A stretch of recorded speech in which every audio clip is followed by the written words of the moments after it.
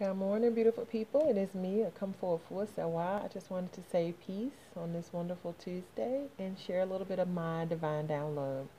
So, this morning, while I was meditating and preparing to do my ancestral guidance cards, it came to me, what are you under the influence of? I watched a TV show last night talking about CBT oils, cannabis, blah, blah, blah.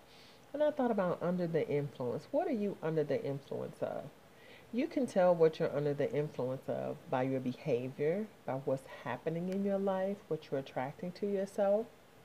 So you have to ask, are you under the influence of fear, self doubt, past traumas? Are you under the influence of unworthiness, self doubt, anxiety? And whatever you're creating in your life will be an indication of that. But you want to be under the influence of Source, the Creator, your true inner being, God, Goddess that you are. And that's what you want to be under the influence of.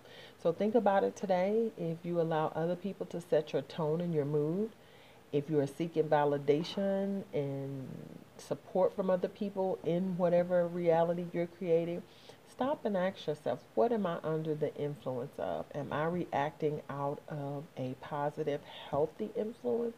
Or am I, excuse me, responding or acting out under a not so positive influence? So, have a great Tuesday and think about it. What are you under the influence of?